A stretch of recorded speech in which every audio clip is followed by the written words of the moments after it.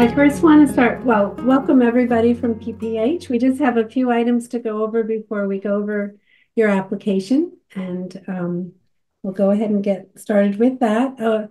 Welcome to two people, Kayla Lubriel, is that how I say it, Kayla? You got it. Okay, Kayla is a land use coordinator for the town of Hadley, and part of her duties is to be part-time staff to the CPA committee, which I especially, I think, am excited to have her on board. And she's even listened to old meetings to catch us up on minutes, and she's dove into an awful lot of things. So we'll talk a little bit more about her duties and stuff, but a warm welcome to Kayla. And then also to Adam Bergalt. Is that how you say it, Adam? Yeah, that's right. Good. You nailed it, Mary. Yep. All right. Hey, everybody. Nice to meet you all. He's our newest member of the Welcome. CPC, so it's great to have him on board. And Adam, here's Denise. Good. Hi, Denise. What seat do you take on CPA? Are you at large, or are you on a committee, or At large? He's at large. Yeah. At large, yeah. okay? And appointed by the select board.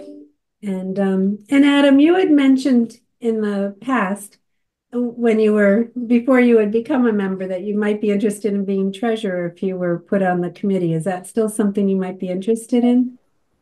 It is. Yeah, I'd be interested. I'd need to probably an introduction to Yeah.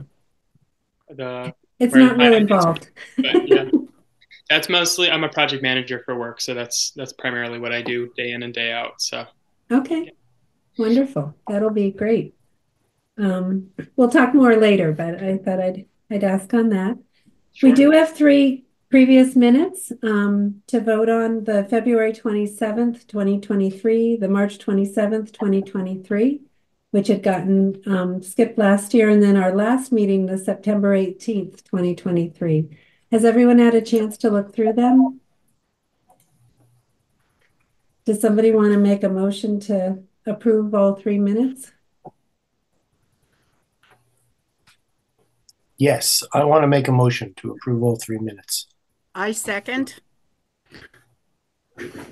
Any discussion other than a big thank you to Kayla?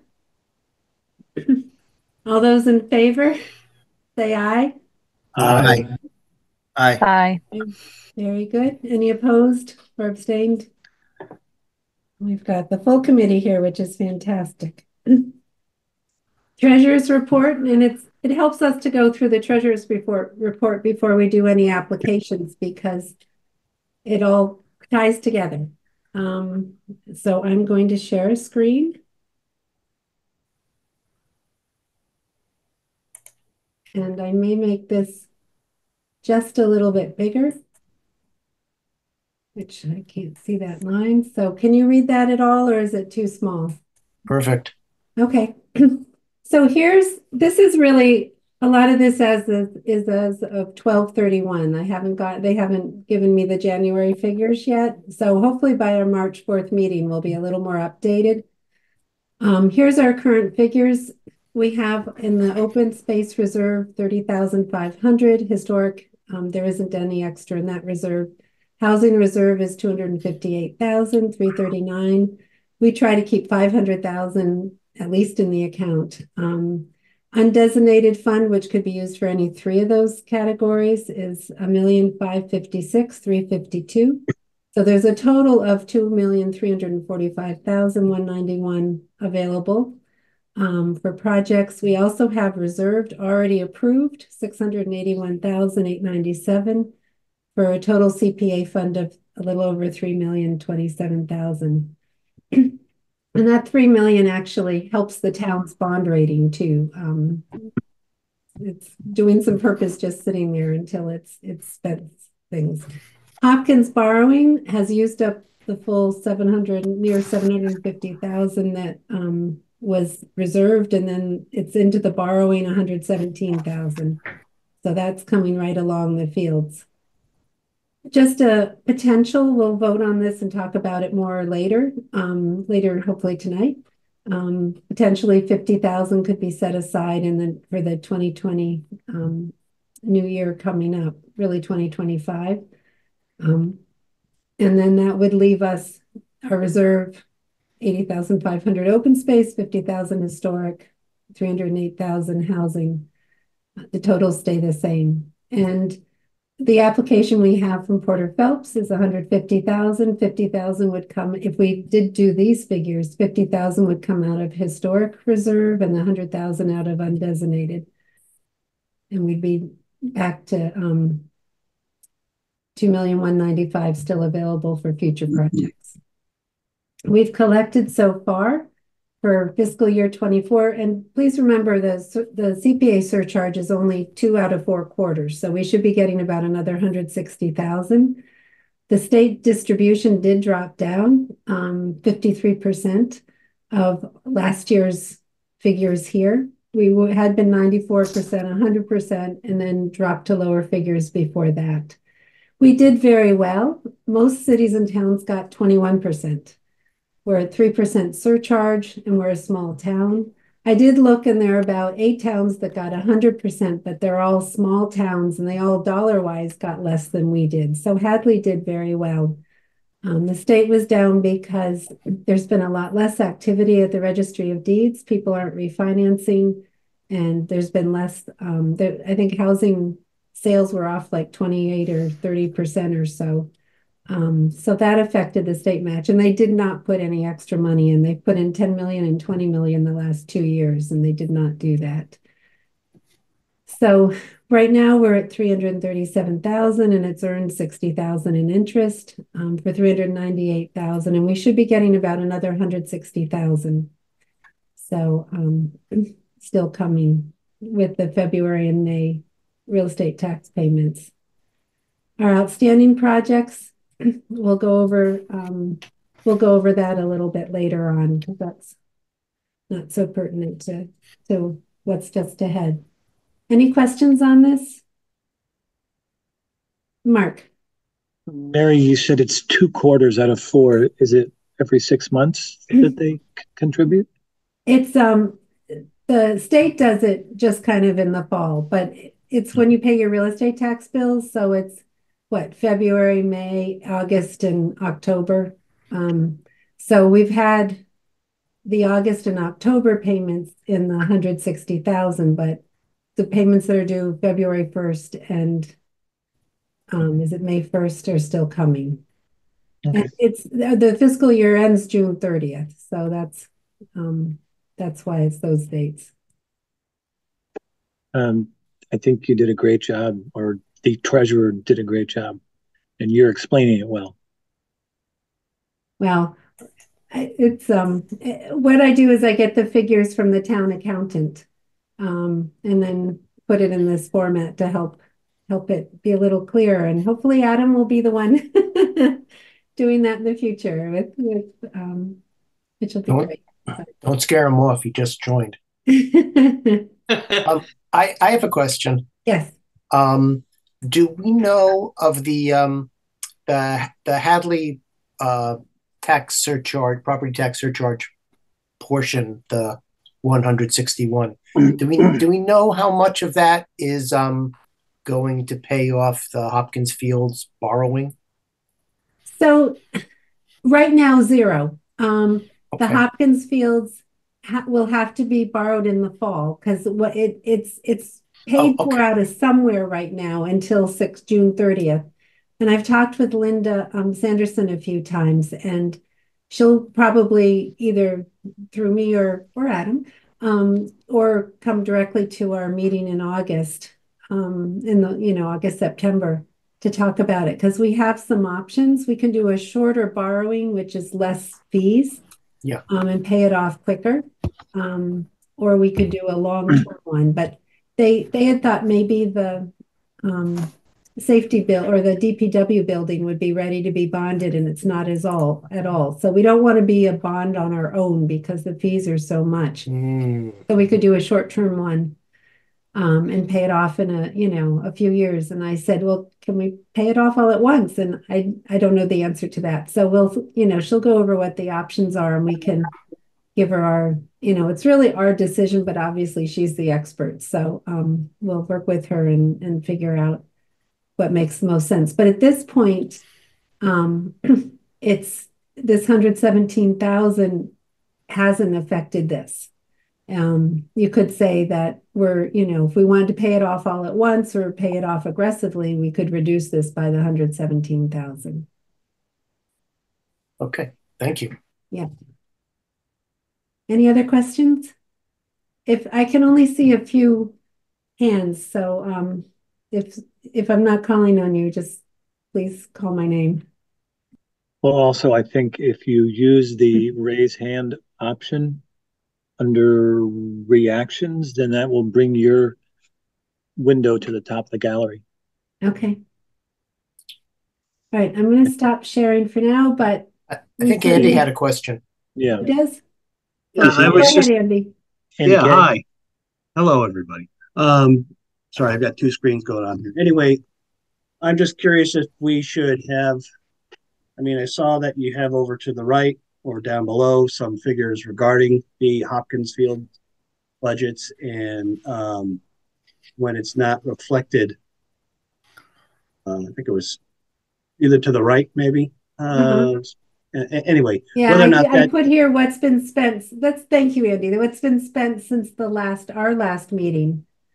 yeah, and I'm just wondering if, if we should have one of these estimated bond numbers, what the payment might be, reflected up there because it is a sizable project. And, I don't want it to be, omitted from some of our future calculations. I know we don't have a hard number on it, but just something for the committee to keep in mind that, this is going to be $750,000. Yeah. For, No, that's a good point. Hopkins borrowing and then Hopkins still to come. Could be plus interest. plus interest. And if we were to do it, say over 5 years, we're also building up how much revenue is coming in. If we want to pay it off all at once, then it really quickly impacts this number. So we'll look at our fall meeting and see what options at that point seem, the best. And hopefully interest rates will be a little lower than they are right now too. But she doesn't have to do anything with this until after 6:30, June 30th. Good. No, that's a good point. Anything else? Nope. All right. So the set aside amounts, I do have that next. I guess I could have left that up a little longer, but we basically estimate how much we're going to be receiving in the CPA budget. I am going to share this again.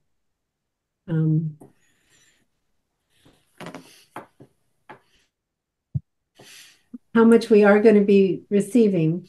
So if you add the 160,000 to this figure here, it's about 550,000-60,000. It's so hard to know what the earnings is going to be on the interest, and it's so hard to know what the state contribution is going to be. But so I had, threw out 50,000, but if people think it should be, we've been 50 for a few years now.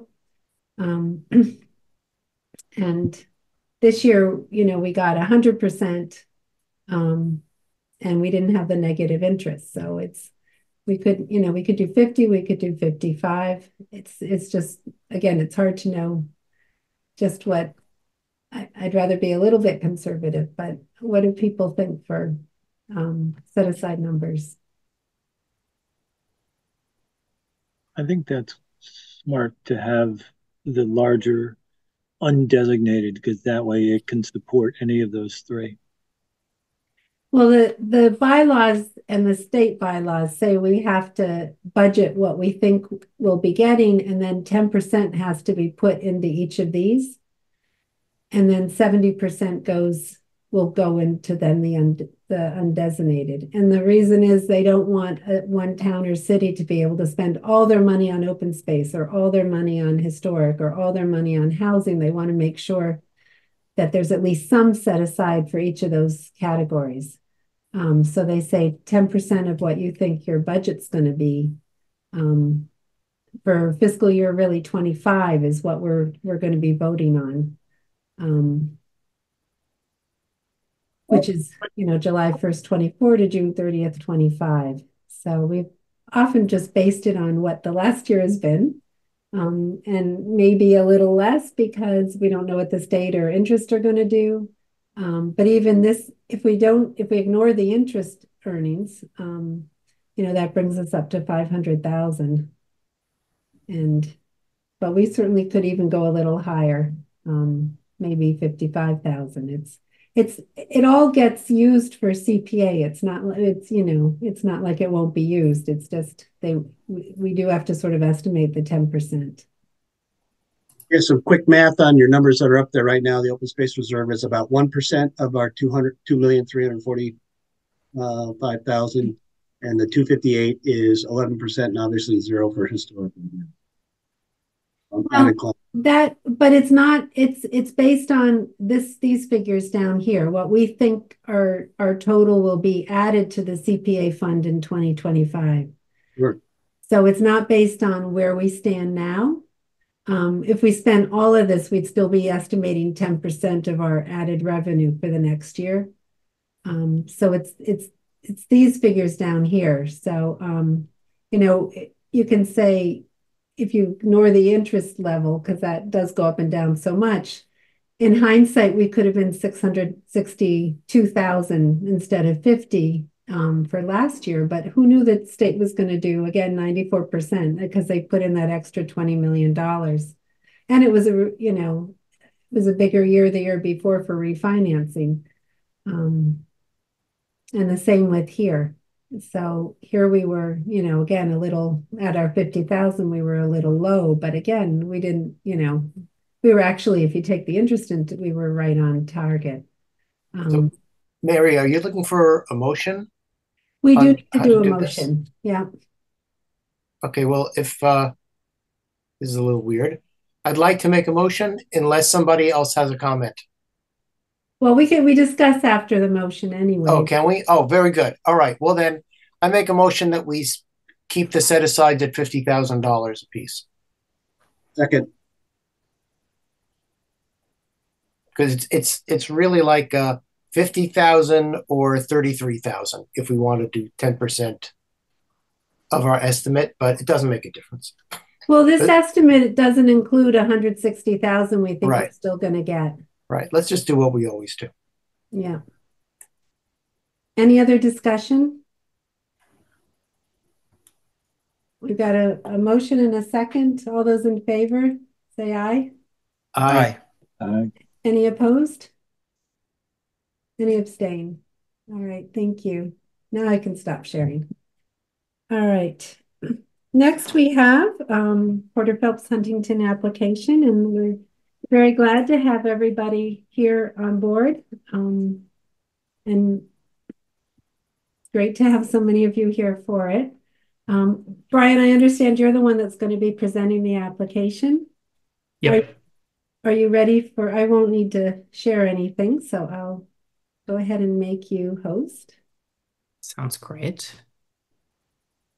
And I'll just say to the people I don't know here that I'm Karen Sanchez Epler. I'm the president of the board of the foundation. And we have a working committee that Brian is on and Alicia Betancourt is on.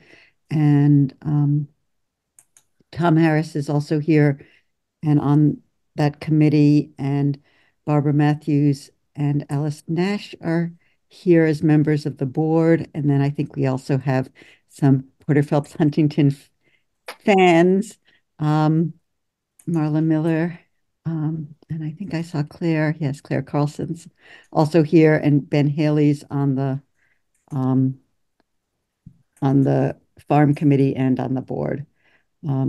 So it's a lot of us coming out of excitement about this project and also bringing varied expertise to be able to answer questions. And now I'm going to pass things over to Brian.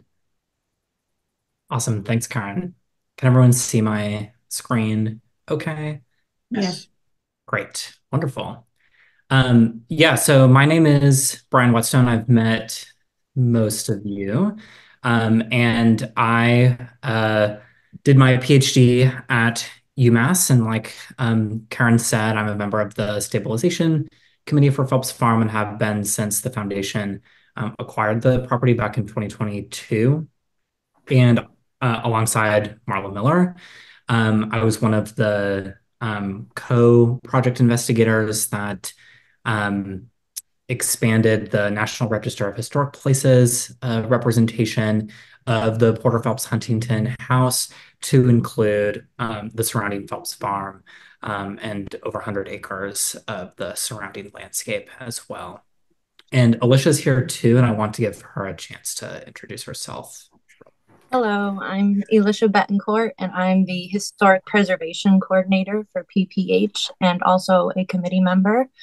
I became a lifelong enthusiast of Phelps Farm while studying and working at UMass Amherst. And in 2020, I completed a dual master's in architecture and historic preservation using Phelps Farm as a case study. So without further ado, take it away, Brian.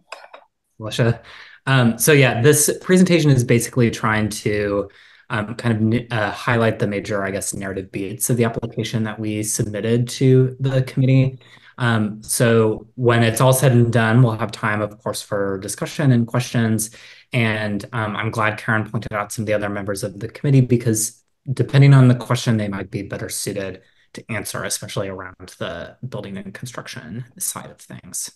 So just to give you a sense of where we're going to go for the next 10 minutes or so, I just want to briefly cover the history and significance of the site, the current site conditions, and some of the work that the foundation has done to date, the major highlights of the budget and our CPA request that we're bringing here, and then we can wrap up and have discussion and conversation and questions as we all see fit. So to just kind of situate the site very briefly, like I mentioned, the Phelps Farm is now part of an expanded historic district in Hadley, 40 acres in its skirts, which the research and documentation phase for that began in 2021. And the historic district was recently listed by the Secretary of the Interior in May of 2023. And so you can see the kind of extensive site of Phelps Farm there on the right. That's aerial photography from 2021. So it's not quite as up to date as you'd maybe like, but the arrow is pointing at the house down there, the main farmhouse. As you can see, it's situated in a pretty complex working landscape. So there's still active agricultural fields surrounding the house, as well as a caretaker's cottage and a pretty extensive outbuilding complex that are all north of the main house there.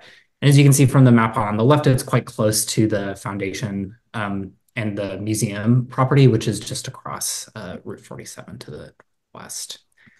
So part of that expanded historic district entailed elaborating on the significance of both the Porter Phelps Huntington House, but really to develop some new research on what makes Phelps Farm so significant to the community of Hadley.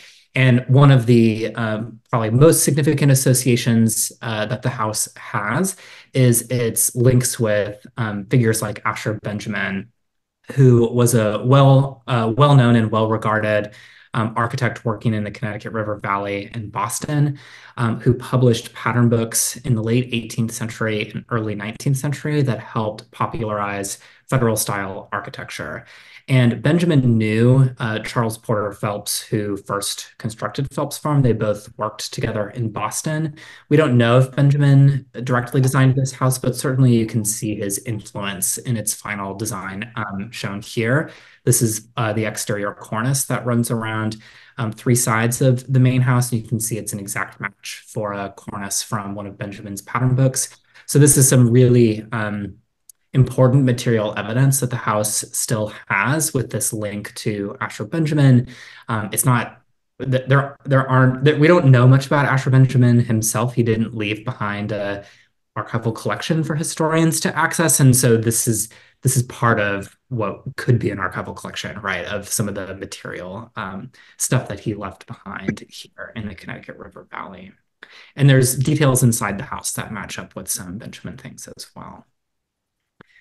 The house and surrounding farm were also leaders in the local and statewide dairy community here in Hadley. So the farm really is significant for the labor and agricultural history associated with its use as a farm and dairy operation.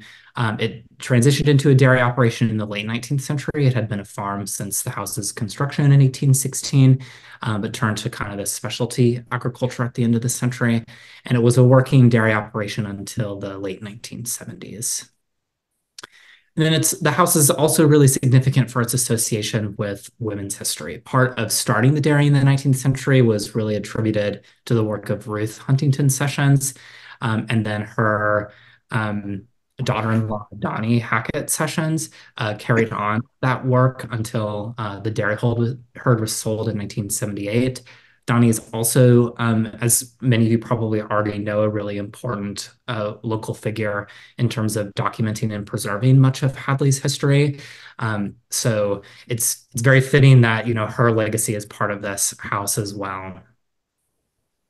So we know these stories and are able to share these stories in part because the house is still in such well-preserved condition, despite the kind of unsightly appearance on the outside. And as Karen was mentioning, the inside used to look a lot worse as well. But the rare and intact nature of its working and laboring spaces is especially significant in learning and sharing the history and significance of labor, women's history, and architecture here in Hadley and the wider Connecticut Valley region. So when the Porter Phelps Huntington Foundation acquired Phelps Farm in 2022, it happened at this really crucial moment before the house had completely deteriorated beyond a point at which it could be salvaged or rehabilitated at all. So the house has, of course, been vacant since 1988. And since that time, the foundation has taken a pretty active role in trying to help save some of the objects that were there in the house, as well as getting some of the historical archival material out of the home and into the Porter Phelps Huntington family papers that are now housed at UMass. But as you can see here from the stabilization plan that the committee solicited earlier last year, despite the condition, the house really is this really rare, intact example of this early New England domestic architecture.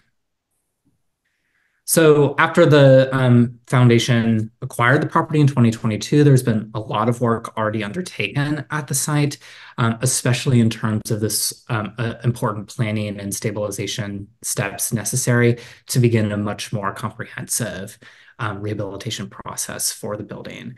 So the quote from the stabilization plan I had on the previous slide was from Messick, Cohen, Wilson, and Baker, who we contracted with to prepare an initial stabilization plan for the foundation.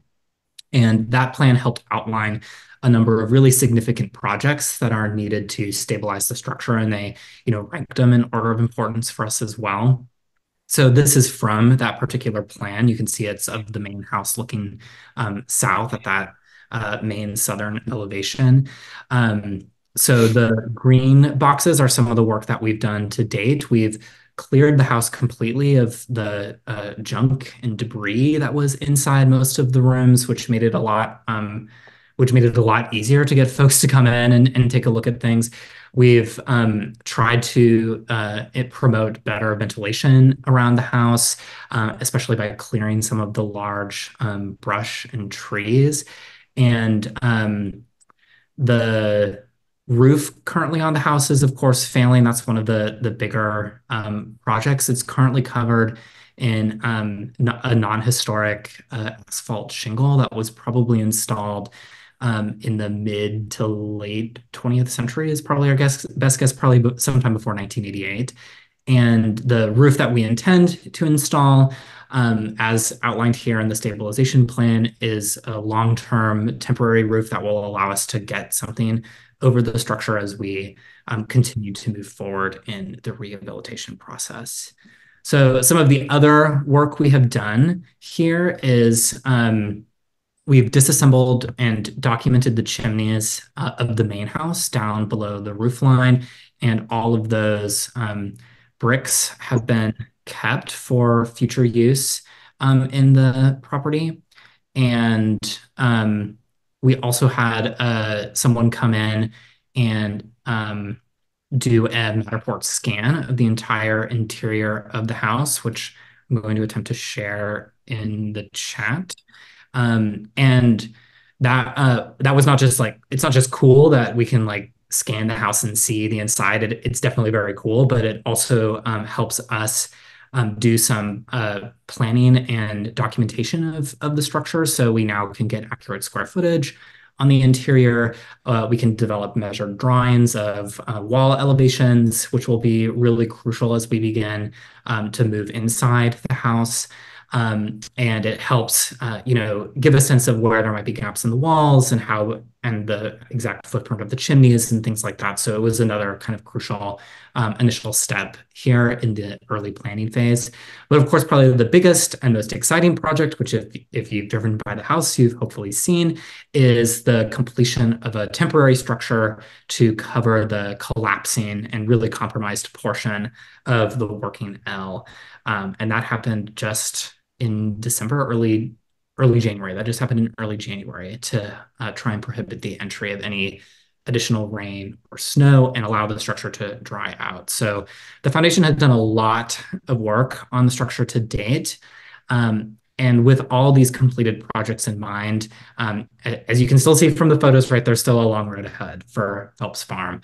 And obviously additional sources of funding are really needed to continue working towards the completion of our first phase of stabilization as outlined by the stabilization report. So the remainder of the first phase of stabilization, we estimate at costing about another $250,000. The foundation has already spent around $106,000 on some of the work that I just outlined previously. We are coming to the CPA only asking for $150,000. And we intend to apply that money for the costs that are ranked here on our budget sheet as the most significant and critical. So that $150,000 will go immediately towards the roof stabilization. There's some structural reinforcement that needs to happen in the basement. And then another really important line item is abatement of mold inside the house. And that has to happen so that work crews can come inside and so that it's safe and habitable for people to come in and begin some of the interior work. And part of that will include the installation of the dehumidifier to help continue drying the structure out and kind of stabilizing the humidity level inside the house so that there's not as much fluctuation over the seasons while we don't have a proper heating and cooling system inside the house. So our intention is to have the property adequately secured for visitors in time for the celebration of the museum's 75th anniversary celebrations in the fall of 2024. And Alicia's position as Historic Preservation Coordinator is covered by a staffing grant from Mass Humanities. And that position is projected through fall of 2025. So it's really our intention to have this kind of first phase all wrapped up and completed by the time Alicia's position is done and her work has concluded with the foundation. So obviously it will be a long while before the site can support full public use, but once the building is stabilized and this first phase of stabilization is completed, The foundation intends to treat the ensuing rehabilitation process as a really important and powerful programming initiative to invite the Hadley community in to the preservation and stabilization process. So we intend to design both appropriate as well as highly structured ways and safe ways to enable community observation or limited participation in some of the preservation and rehabilitation work that is yet to come. So many of you may have noticed the work Historic Northampton did this past winter to invite community members to help move and rehabilitate a historic barn on their property. And that we think really reflects a kind of ethos that we want to share with members of Hadley's community to make this space significant and meaningful to everyone here in town. So to that end, the foundation's really looking forward to fostering relationships that help permit the site's use as a training ground where preservation professionals can exercise some of their skills on site.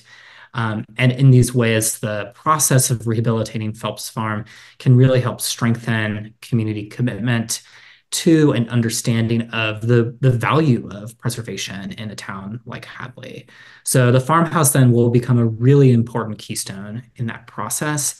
And in terms of the foundation itself, it will enable the Porter Phelps Huntington Foundation to also offer more expansive and more encompassing public programming, because right now the foundation doesn't have sufficient office and collection storage space or exhibition space or public programming space. So part of the way down the line future intended use of Phelps Farm is to be a kind of community, a space for programming that can be used for a public purpose is really the intent here once the paint has dried and all the final details have been taken care of.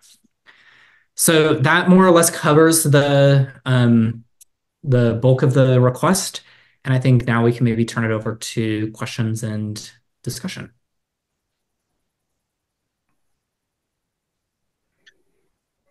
Mary, I think you're muted.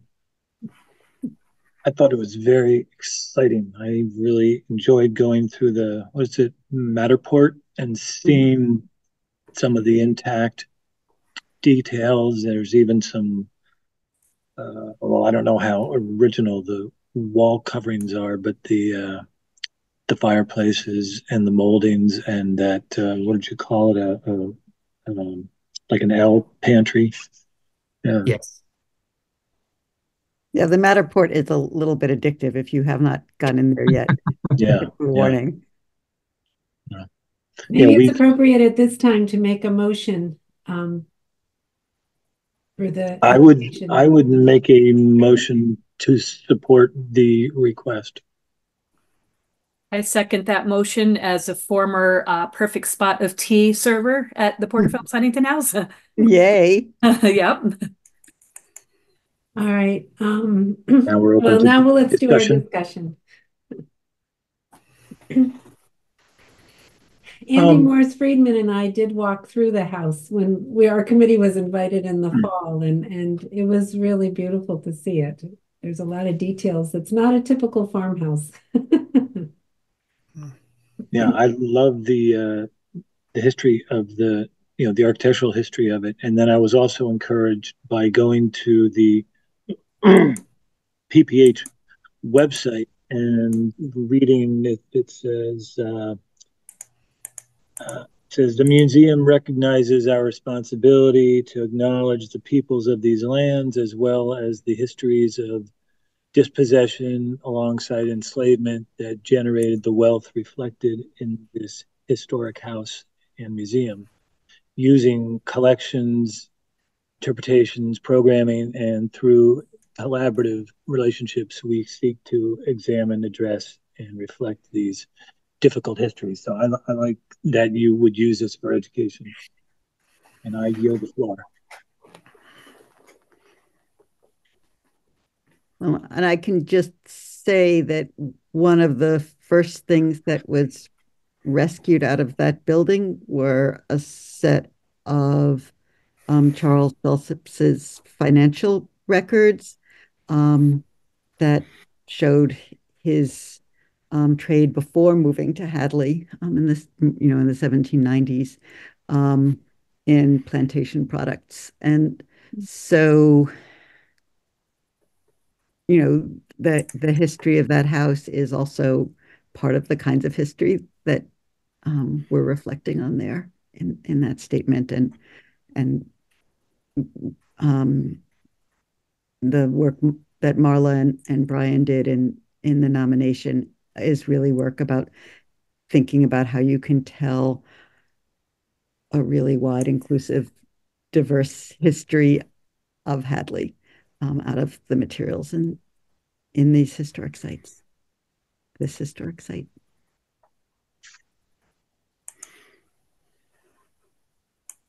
And Claire's hand is up.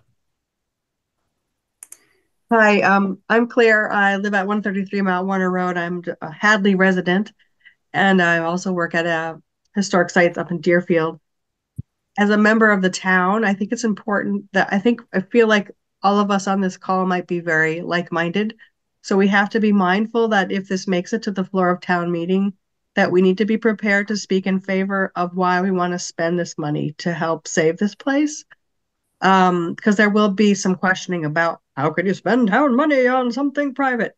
And I'll be happy to stand up and say something positive. But I think many of you have been to town meeting before, so just we need to be prepared to make our case. I mean, I think it's helpful that the Porter Phelps Huntington House is already an established, respected museum in town and also open to the public. And also many people in town have come to events there and talks there and concerts there and tea there. And I think that's a big help because there's faith in PPH that this will be also well handled and open to the public at various stages through the years. But you're right, we need to it's different than some of the other private ones in that the public is invited into it, but it is a private organization. Other comments from the Community Preservation Committee? I meant to ask how long PPH has been in existence, the foundation. The museum was sort of created as a museum in 1949, and it became a 501c3 in 1955. And it got the original PPH buildings entry in the National Register was from 1973. Thank you. And the quick question, and the property that we're talking about right now, this is going to be an extension of the Porter Phelps undertaking. How does this work? It was donated without funds to support it. So it was donated as land and a falling down building, buildings to the foundation, really in the hope that the foundation could preserve it. Okay. All right. So we've had it was donated in 2022. So we've had it a year and a half, I guess. Was that the entire parcel that was donated?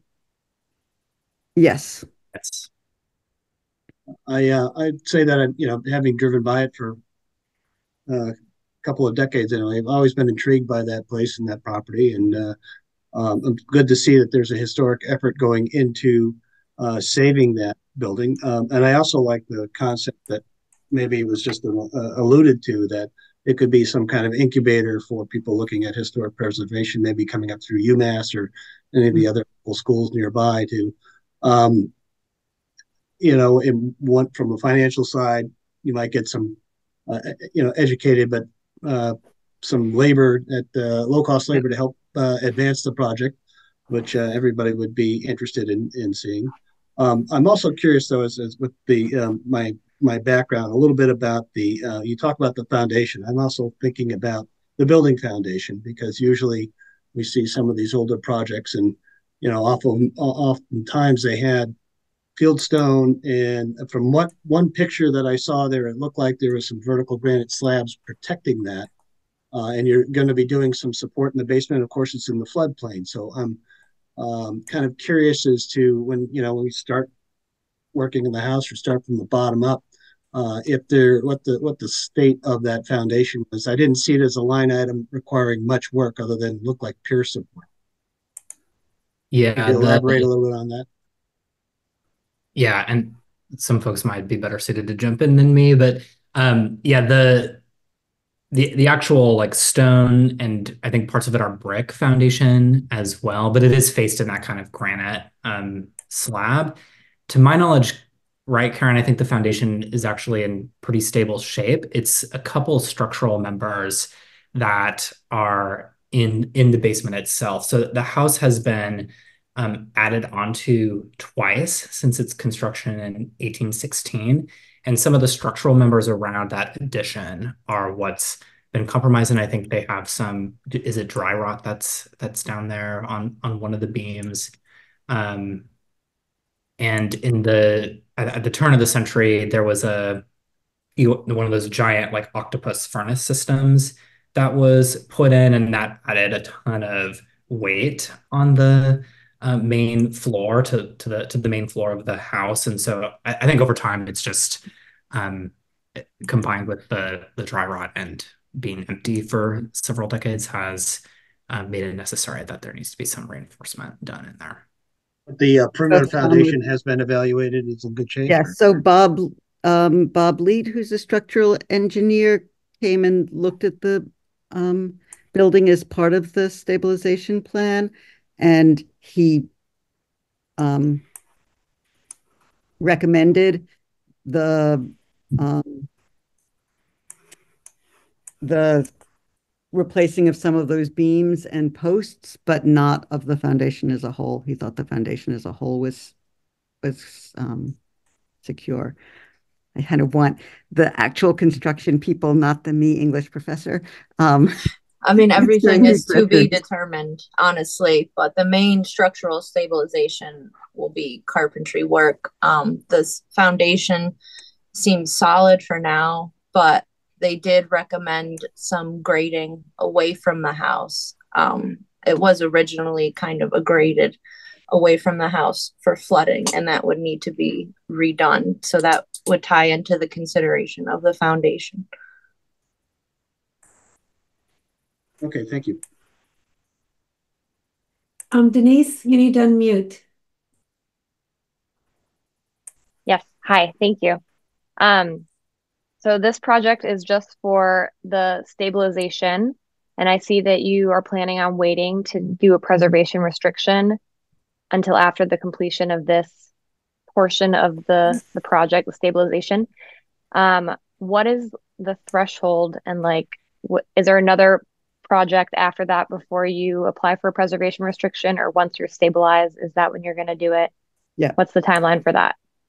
Yeah, we're planning to apply for funding to do a historic structures report this spring. So if we get that, it will put on historic preservations and also let us know how to move forward. But I think we do feel confident that if we can shore up the basement and cover the roof, that it will have enough stability to feel like we can responsibly put on a historic preservation. But it would be nice to do it together with something like a historic structures report, because then they would pay for it. So smart. Brian, you mentioned during your excellent presentation, I believe you said something about bricks being removed and categorized for reinstallation at a later date. Could you remind me or clarify where those were foundation bricks, or that was at the L, or it was there were two chimneys on the chimneys. 2.5-story part of the house. One was on the south slope of the roof and one was on the north slope of the roof.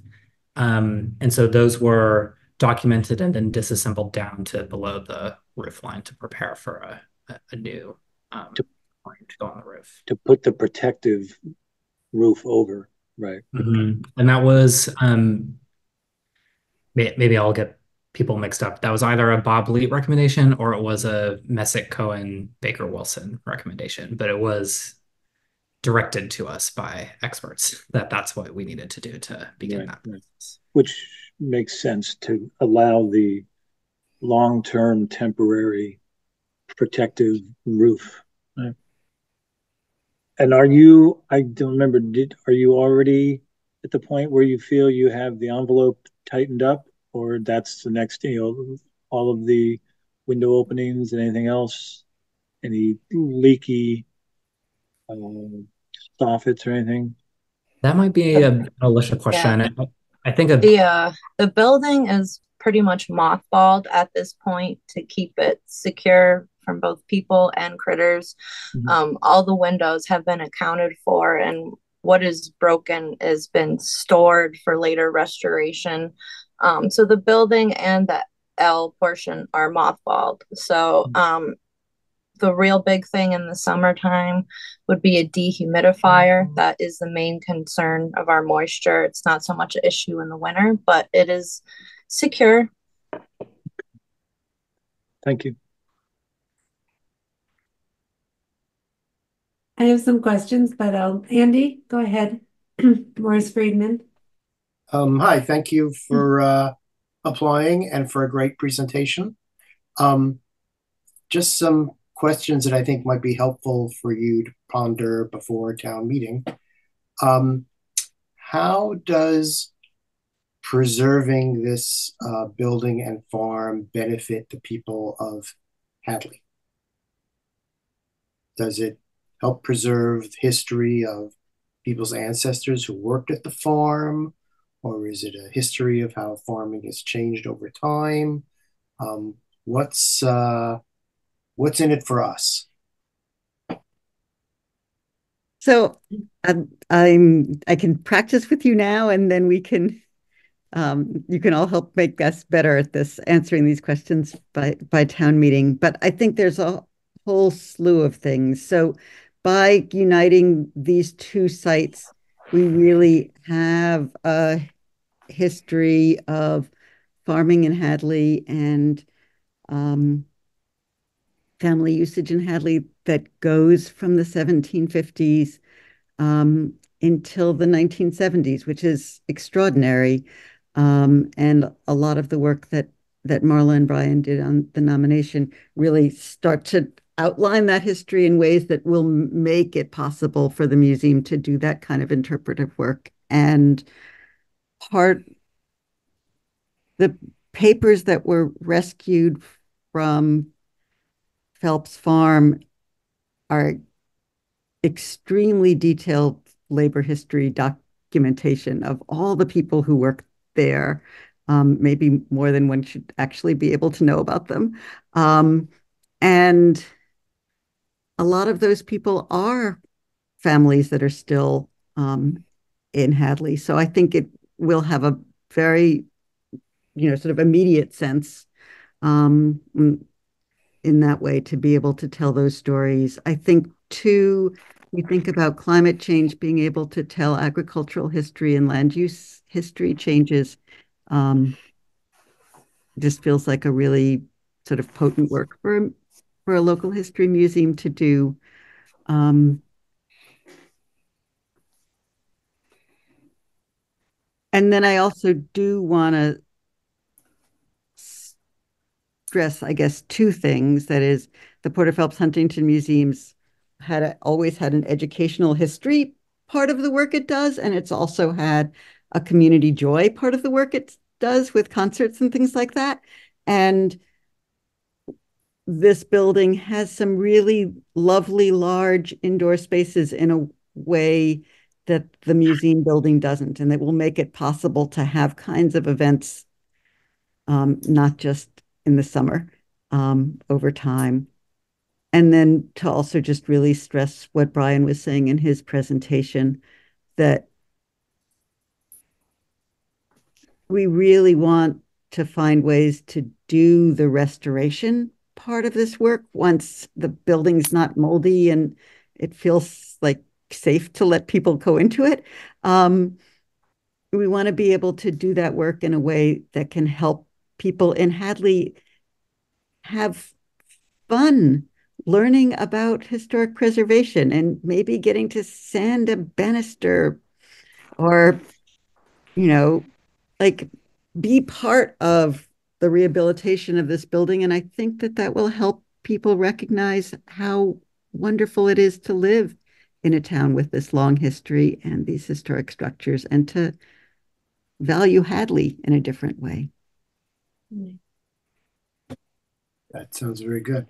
Do you think you can get the names of some of those families that worked at the farm, some old time Hadley families, and say the so-and-sos and the thises and the that's, with their descendants sitting at town meeting and voting on this? I think that would be sure. We know what box that's in, more or less. Another question, if I can just keep going. People, I think, are going to ask about the metal roof. And I spoke to Tom a little bit about this, that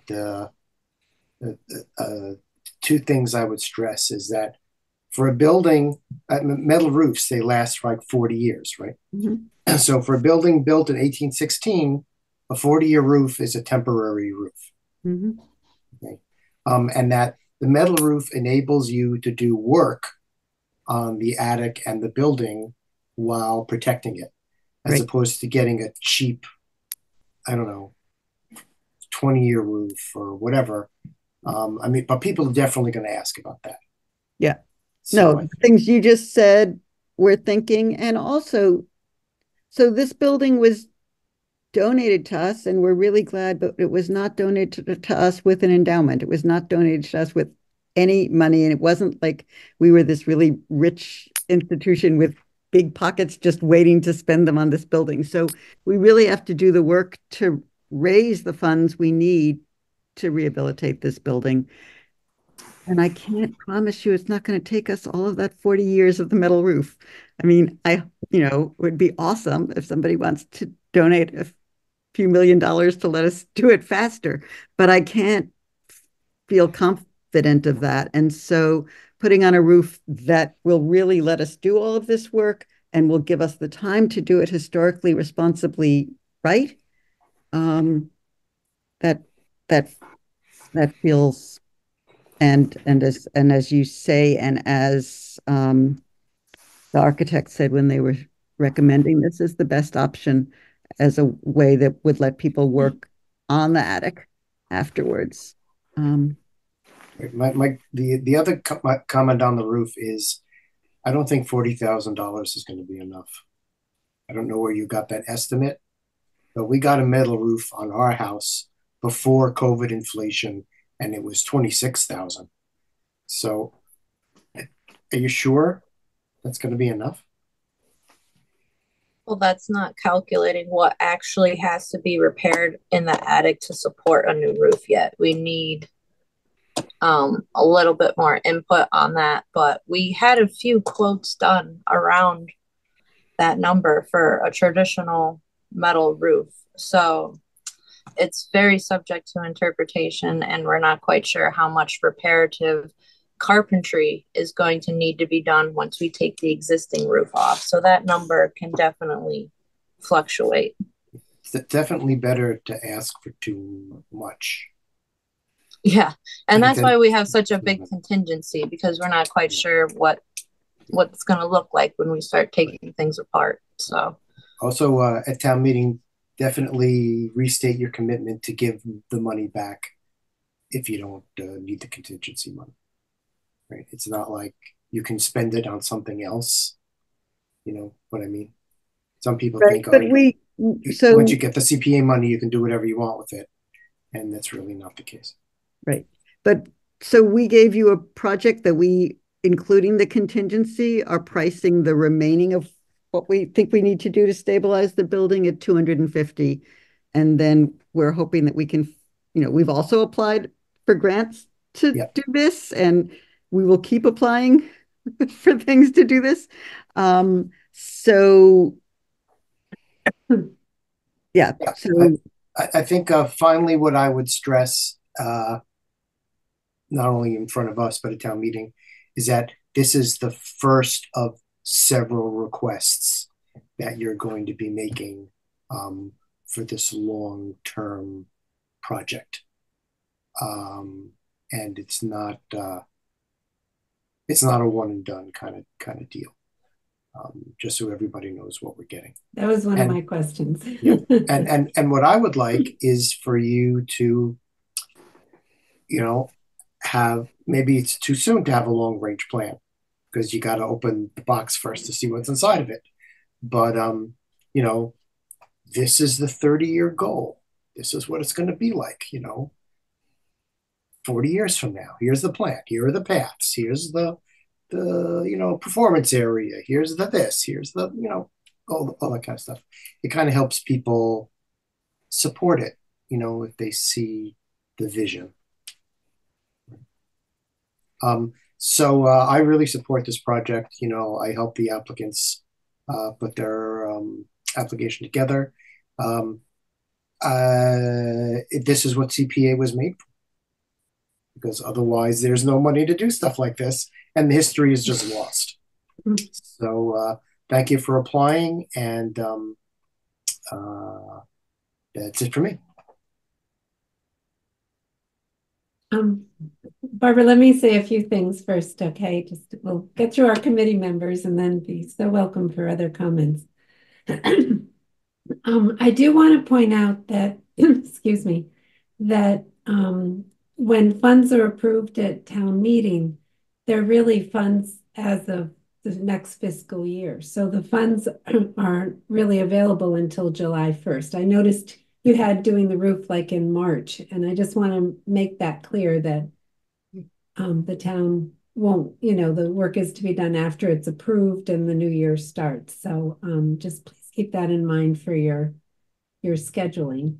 I think I understand your project budget, and it all sounds very good, and it does make sense that this might be there'll be some other needs in the future. I did get a response from Stuart Saginaw that I wanted to, he's at the state coalition. I had sent him your applications, and they're a coalition that trustees of reservation is part of, and a whole bunch of other state, instead of everybody kind of doing their own CPA people, they've sort of all pulled together, and so we're very lucky. Well, we pay dues, but we're very lucky to have their expertise on the CPA. And he said that he suggested that we get an independent historic preservation consultant to review the plan. Now, I feel you've kind of done a historic preservation consultant to review the plan. And he wasn't quite sure about putting a temporary roof on as a metal roof, which, is a little hard to hard to swallow in some ways. But I understand that if it would take time to figure out which type of roof you even want, and then a whole lot more money to do that than the metal roof would be. And then, he suggests, it's doing that versus starting right away with the appropriate roof so that you don't have that extra expense. And a few other things is, how will you protect the public's investment in this private property? And normally you'd ask for a preservation restriction, but from what I've understood, that's the next step. And if you wait till the next step, it's paid for in the grant you're looking for. So that, that seems to make sense as long as you really feel that with this work, you can go forward. And then what will the 150,000 be spent on? And it's, I don't know if you can designate exactly which of the tasks on the budget will be paid for with 150. I think most of it seems pretty appropriate, except for maybe the tree and site work if that's away from the building. But that's a small part of the total figure. Mary, could you put the budget back up? Yes. I actually, Brian, would you like to put the budget back up? I The think I made Phelps Farm Capital Project. If you make me a host again, I can. Oh, did I take that away? I took it away from myself. Oh, okay. Thank you. He gave it back. I mean, this is maybe a question for all of you, since we're not asking you for the whole amount. If, for instance, Mass Cultural Council gives us money before July, when any money would be available for you, from you, would there be a problem for us saying, all right, we're going to use that money right now on the roof, and we'll use your money on something that's marked as moderate rather than critical, or significant rather than critical, because you see what I'm saying? Yeah. Absolutely. I mean, that's like we're giving you a bigger budget than we're giving you a small, 150 for $250,000 budget, and we're going to keep looking for money from as many other places as we can think of. And obviously, it would be better to start things as soon as any funding shows up. Does that feel problematic to you in terms of, like, to say you're giving 150 towards this whole stabilization goal rather than our money is the roof money or the dehumidifier money, or, I think a lot of it, so a big part of the difference is 60,000 is contingency and costs. Right. So as long as those contingency and costs are part of what you've shown us here, because you're not sure, like Alicia said, the reparative carpentry work may be twice that because you get into a whole lot more than you expected. I mean, I think as long as it's things that fall under this list. This list, but yeah, so because we do need to know what we're voting on.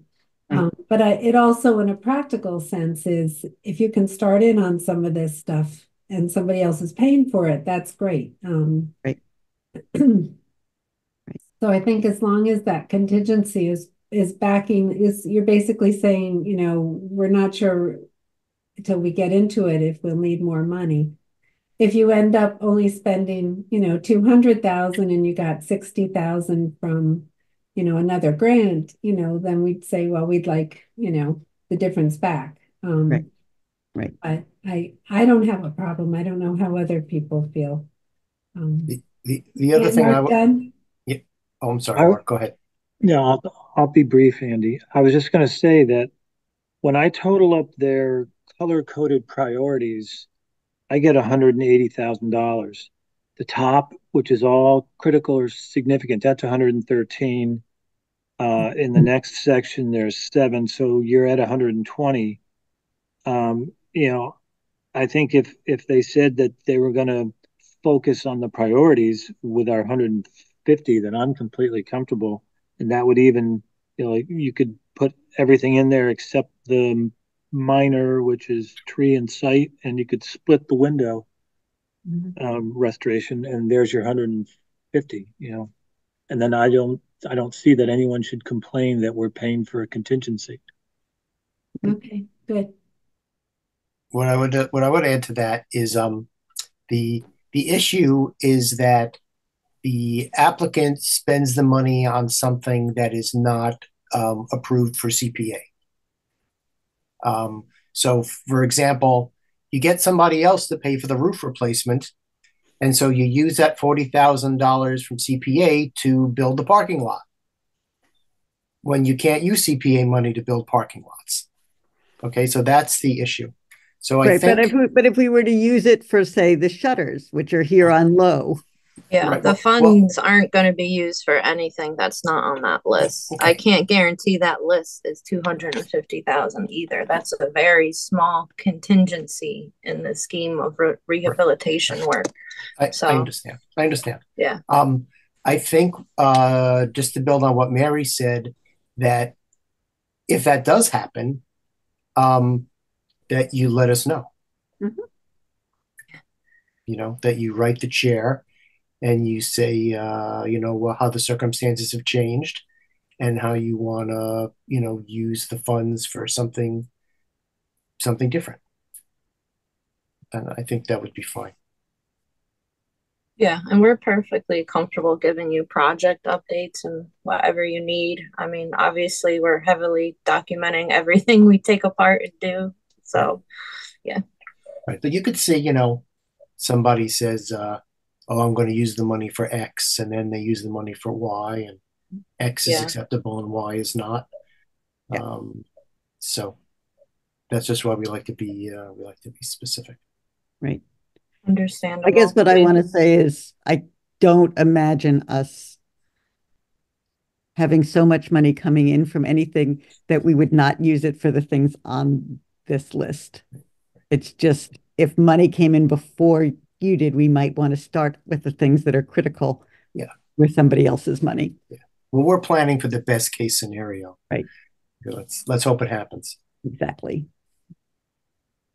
So one other thing that Stuart had mentioned, his last point was, you know, does Porter Phelps have enough money to begin with? Are they just asking the town when they have the money? But it sounds like you answered that already, that the money is not there. So just to two Mary, I other have things. one more quick question. Oh, who has that? Andy K. Andy K. So I know it certainly Andy Morris Friedman mentioned it earlier that there might be you know, that you're going to indicate that you'll be coming back. And, you know, with other projects that are looking for partial funding, we have tried to somehow ascertain the entire scope of what you're looking at for, you know, total rehab to get to where you are. And granted, that's based on this year's money versus 10 or 20 or 40 years down the road. But I think that if you have the resources available to come up with you know,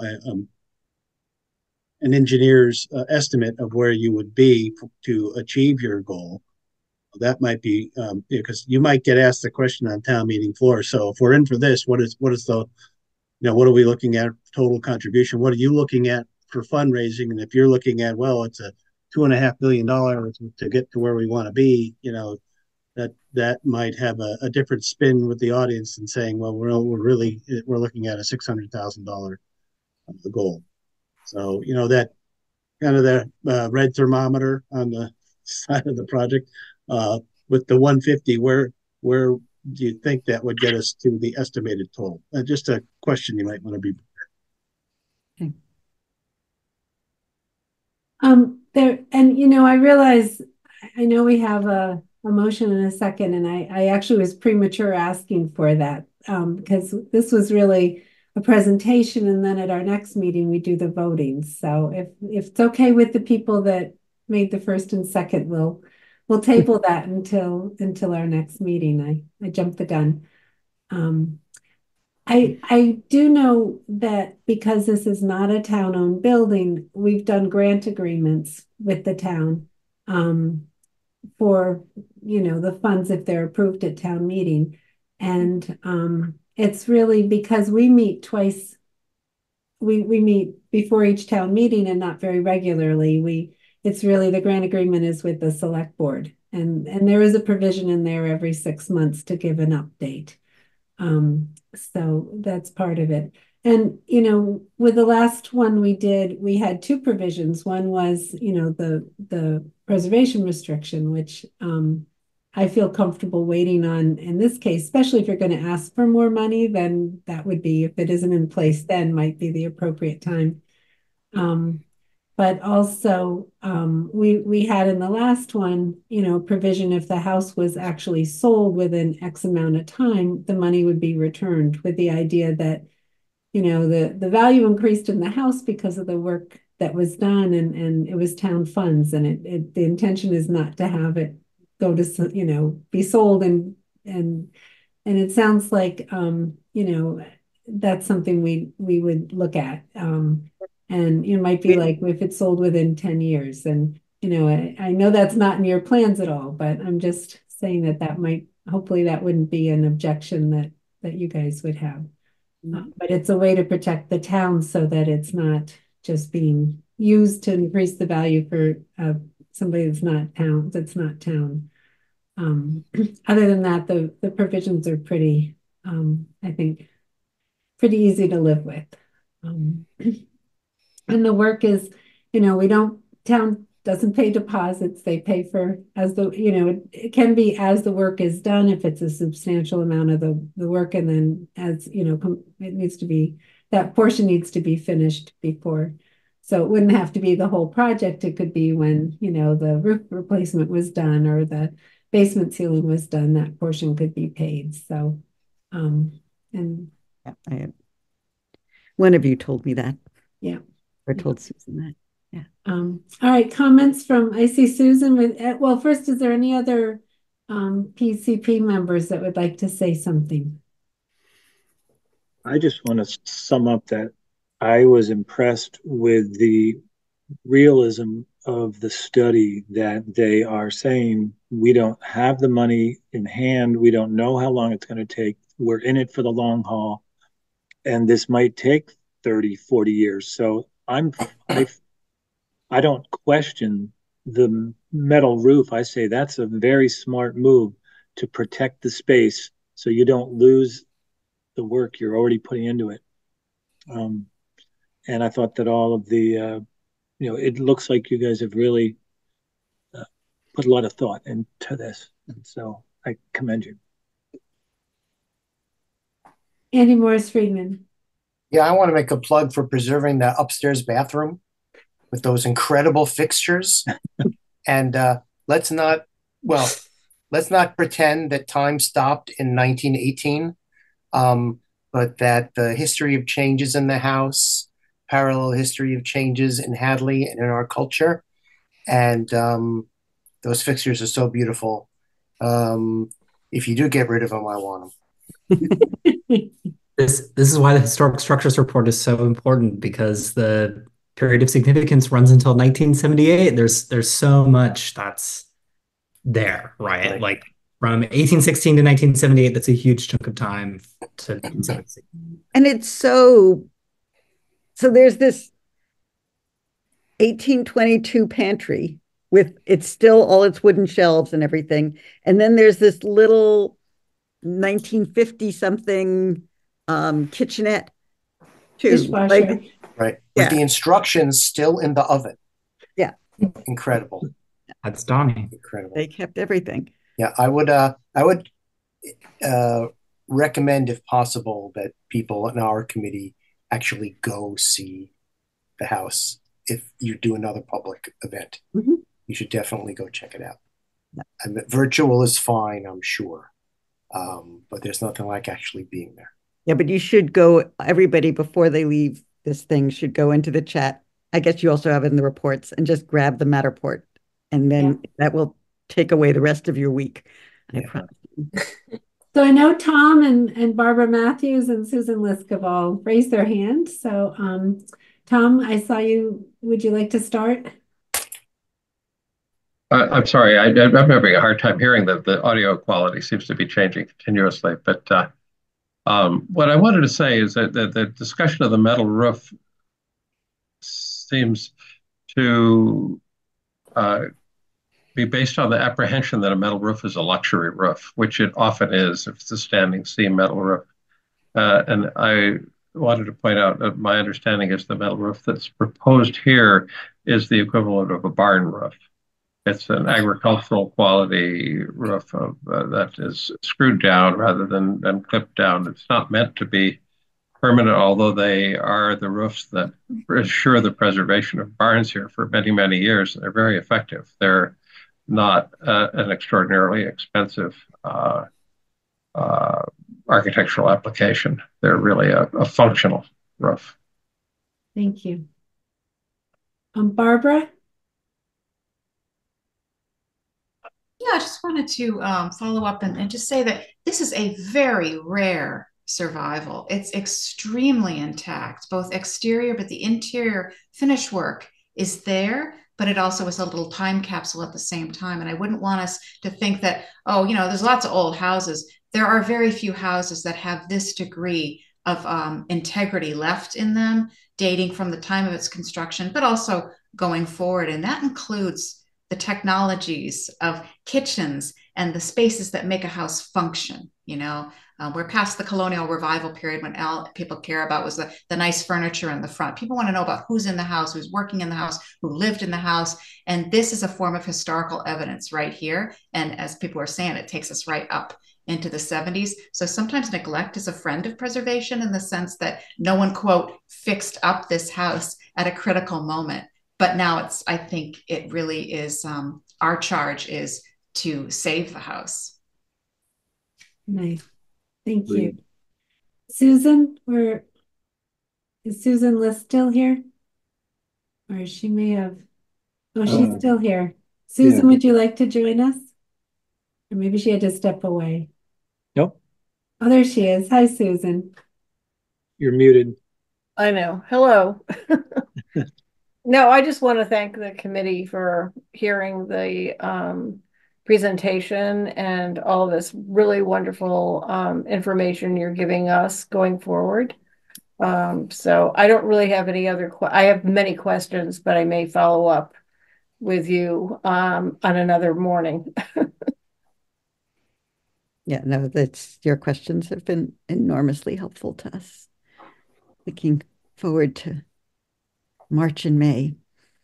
Well, I agree with Andy. I think this is a great use of CPA funds, and it's exciting that, like I had said before, the PPH is such a respected organization in town, and I think it'll be nice to have this additional space and event space too for gathering. So what we're going to do next is if people have if the committee has any other questions to follow up on, but we'll mull it over a little bit and we'll be back on March 4th, and you're all welcome, but at least somebody from your group can be here. Yeah. Then that's when we'll actually be voting on it. If it's approved by us, then it does go on warrant for town meeting. And it does, it also gets voted on by the finance committee and the select board. Whether or not they approve it or not, it still is on a warrant. It just shows their support. You got nice letters from the Historical Commission and the Historical Society, which was very well thought out and written. And I think that's nice to have for town meeting as well. And it is your job to present it at town meeting as well. Just a reminder, you need to be a town resident to speak at town meetings, so you can think about who would be presenting it with that stipulation as well. And that's kind of the process ahead. Town meeting is usually like the first Thursday in May, though it can vary. So, and it is in person. So anything else at this point before we let these people come? We're so grateful for you all participating and for your expertise with this. So Mary, there's not a structure that lets us have, for instance, wonderful Brian as a presenter for this. We need to have a town meeting person. Town of Hadley resident. There is. You can, if you, we don't need a detailed discussion right now about how the town meeting process works. If you have any questions, just give me a call and I'll go over the procedures and the strategies and things you should do and landmines to avoid and et cetera, et cetera. Okay. So that comes after March anyway. You guys get to vote first. So. And I'm confused on that point, because in the past it seems like we got to vote to allow somebody to speak, but it seems lately they've been saying you need to be a town resident. So Andy may have more, and we can get some more clarification from the moderator. Otherwise, I'm looking at Marla. Yeah. Right. Right. The main thing to say right now is that generally our committee does not present the projects. You know, the applicant does that, and we're there to talk about procedural questions. But generally, you and your supporters make the case. Very good. Well, thank you all for joining us. And if you're on the CPC committee, please don't leave yet. Well, we can go ahead and start. And we'll get, there we go. Hi, Denise. So the next item is any projects about to expire. And actually, let me pull this up again. Let me share the screen.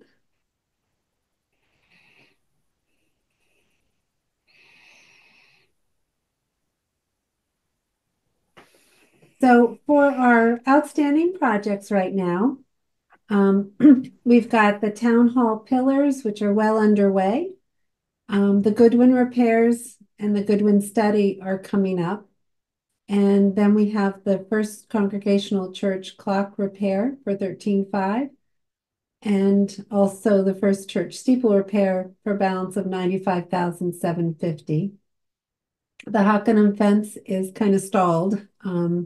There's a couple ones with that. Unfortunately, it's been some disputes over the work that was done, and so the town administrative office is handling going forward in the DPW.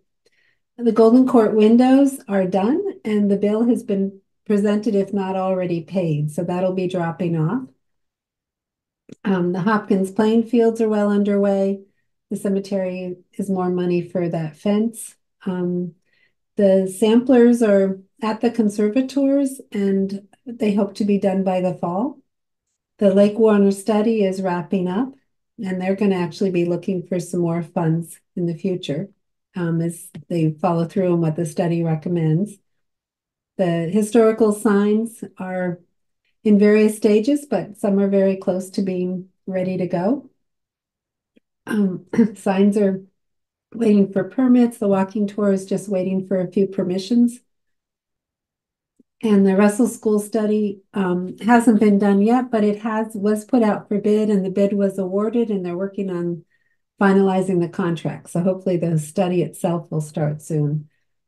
And then the grant agreement is completed for the old St. John's Church building, which was the first step that had to be done, and it may already be signed.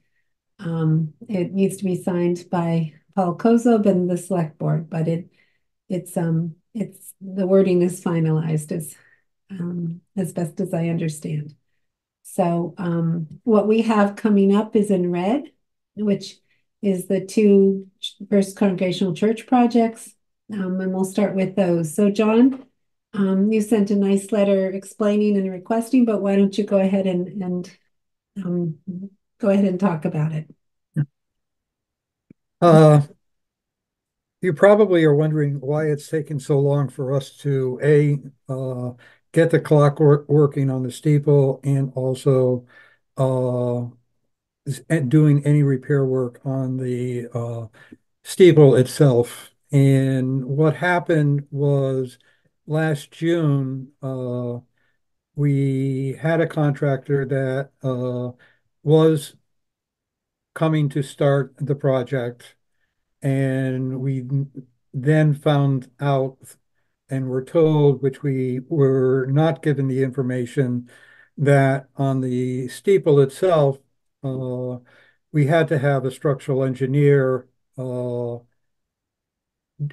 sign off on it and have the paperwork and the uh, uh, stamping, and the fact that they would have to be looking in at what is going on with the construction people doing the repair work on the interior of it. And the company that we had there uh, at that point said they couldn't do it, so it put us in sort of a hard place. We needed to go out to find a structural engineer, and we also needed to go back out and find a construction company itself to start the process all over again. And we did find a structural engineer. He is the same one that is the engineer in Amherst at the south, the church in the south. And we are probably going to be using the people that are doing the steeple work, construction company, to also do the work for the steeple at the church itself. It just has been, we had both of them come and spent a day with them, going over quite a bit of what is going on the interior of the steeple itself. And that was in September of 2023. And it's sort of been on a slow motion, even though we have tried to speed up the process to get the engineer started and the plans in place so that we can get this particular process started and in work for the construction company itself. We, on the first part of the there, we did ask for the $95,000 in regards to what we felt was for the company that was coming down to do the steeple. And we are sort of at a point that we don't have a solid amount of information in regards to what it's now going to cost us to do the steeple, which we feel is going to be quite a bit more money out there, but we don't know what that sum is going to end up being on our particular part. We're hoping, my conversations with the engineer, we're hoping to have all the design work completed and possibly get the construction company to do the start process this spring itself. And we haven't, well, we sort of been hesitant and out there in regards to putting the clock back into workability. All the parts for the clock are in Rhode Island at this particular point in time. They have been redone. They have been processed, but they're just being held for the company down in Rhode Island. In regards to, we don't want to put it back in to be functional because of the fact that they would have to be pulled all out again for where all the pipes and metal are on the interior of the church itself. And part of the conversation now is if, depending upon what comes up with the structural engineer, there is a possibility that they will or he will recommend that the steeple comes down and they will do the repair work on that steeple on the ground level, not necessarily on the upper level itself. And I guess what we're looking at right now is if we can extend both the clock and the steeple funding out there for at least a year, if possible, just to be on the safe side for a second year also. Thank you, John. And I'm going to turn this over to Andy Morris Friedman. I am a member of the church, and I'm not clear if this would be conflict of interest if I talk about it or not, because it doesn't affect me financially, it's not a benefit to me financially one way or the other, but I am a member of the church. So Andy Morse Friedman, if you would take over leading a discussion and vote and everything, and I'll abstain from that. You're muted. You're muted, Andy. It's really the appearance of a conflict of interest that Mary is concerned about, because technically there is no conflict of interest since the CPA committee is not the controlling authority of the funds. But be that as it may, it's fine. Okay. Thank you for that presentation. Does anyone have any questions or comments about the project or the request for the extension? No, I think that's good. If it comes in more, is the church able to put in more, or do you think that they may have to ask the town for that, ask the CPA for more? That's been a conversation we've been having with the committee at the church for quite a while. We not certain. We're a little hesitant on actually saying what the funding out there will be. I have a funny feeling that the steeple will cost us probably in the 200 to 250, maybe 300,000 to do all the repair work that's going to be needed on it. But that's not anything to us at this point that has come from the engineering company itself.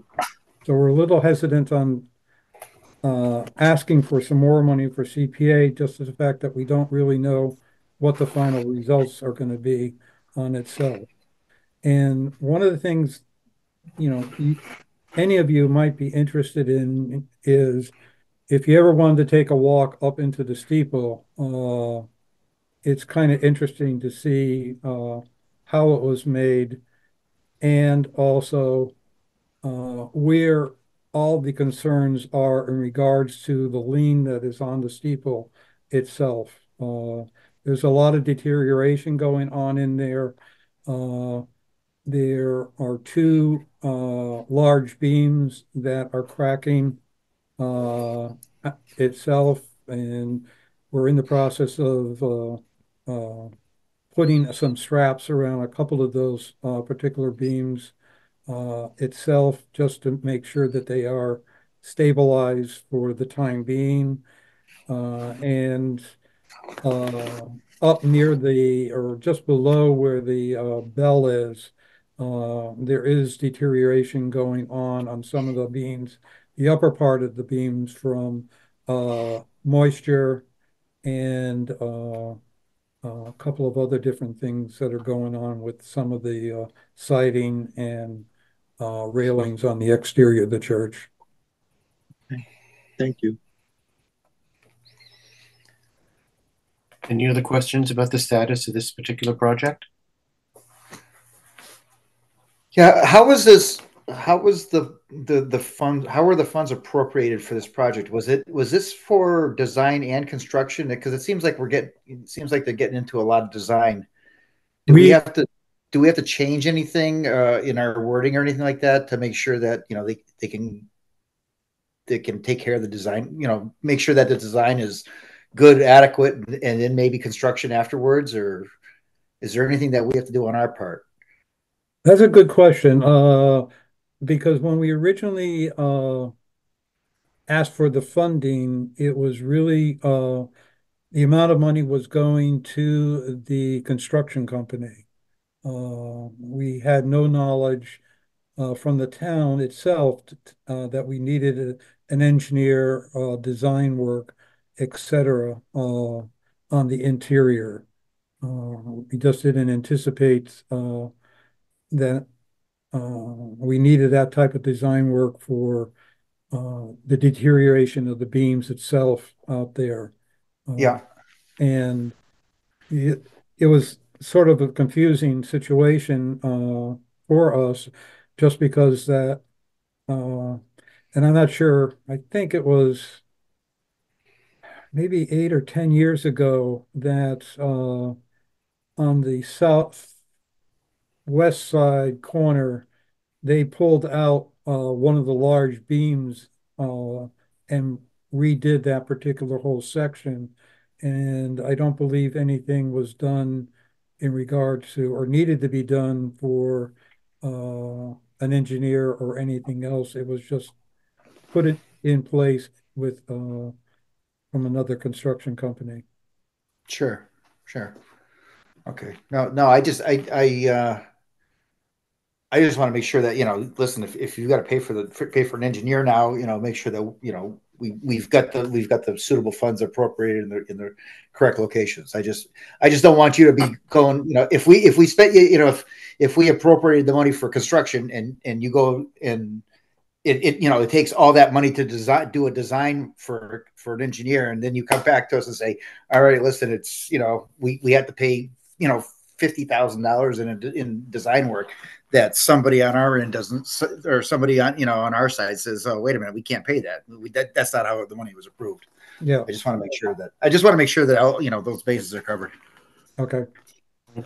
John, did the church sign an agreement with the town, a recipient's agreement, or was that before we did that as a practice? No, I thought we had something about they couldn't sell the building within so many years. I thought we did. Is that what you're asking him, Andy? Well, if there was a agreement that specified this amount of money will be used for this purpose, this will be used for. Not that I know of, no. Oh, okay, so you have more flexibility Yeah. as to what can you use the money for.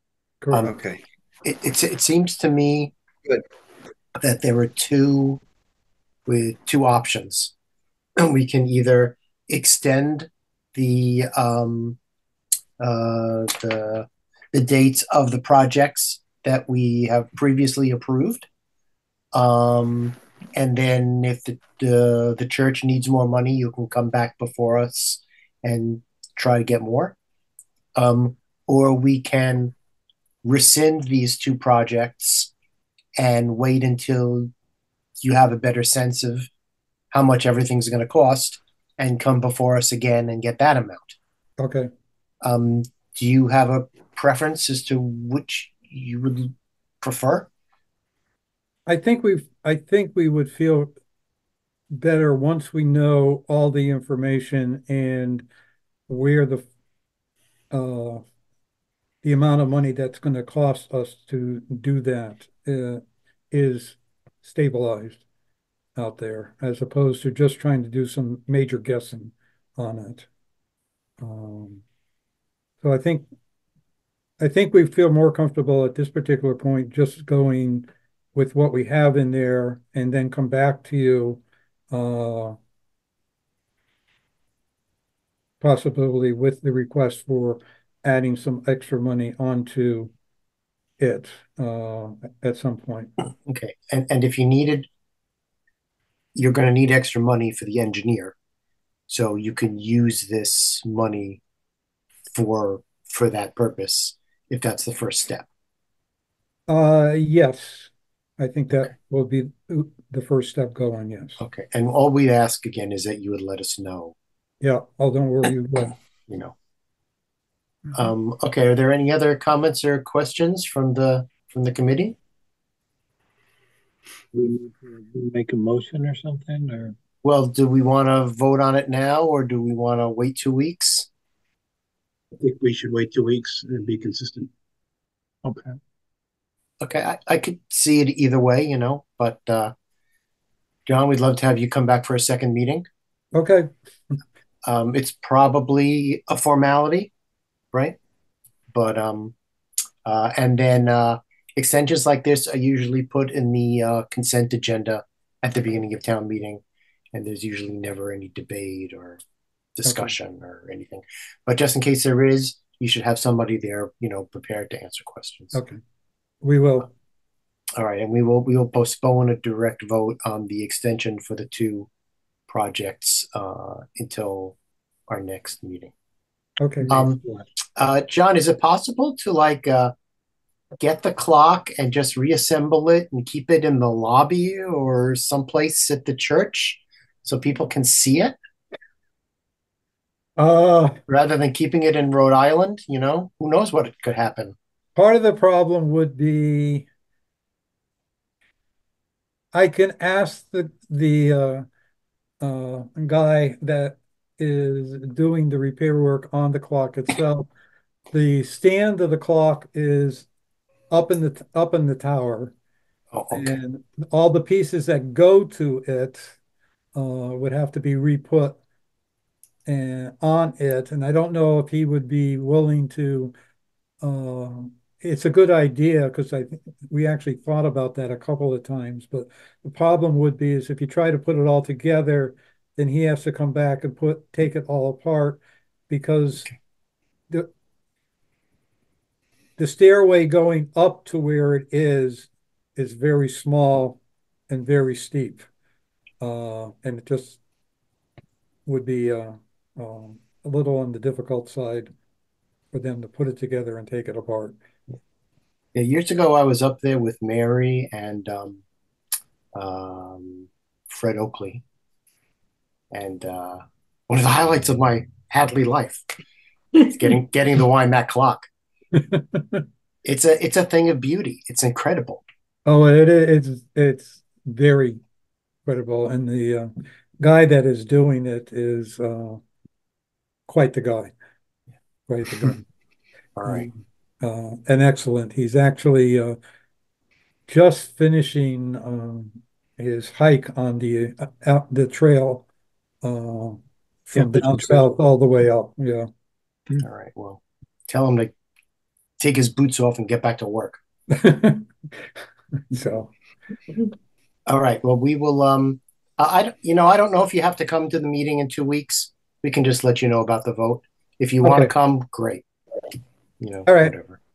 And if there's no more comments or questions about this, I'll turn the chair back over to Mary. Thank you very much. Thanks, John. Okay. All right. Thank you. So I'm going to share this one more time because we have one more thing to discuss. And that is the Goodwin repairs and the Goodwin study phase 2, which was for the elevator. They were both voted on at the 2020 annual town meeting, and they both have been extended, some more than once. I got feedback from Carolyn Brennan on these, and basically she suggested taking it back, that the work that needs to be done there is in a big enough scope that they need to kind of start over. They had put things out for bids, some they got bids on, some they didn't, and it isn't what this money is going to be used for isn't going to happen in the scope that they had presented. So these are to be used by 5/4/24 and 6/20/24. So I actually like to vote on this stuff at this meeting just so that it's done and over with. It's not, it's not stuff that we usually have to get more information on.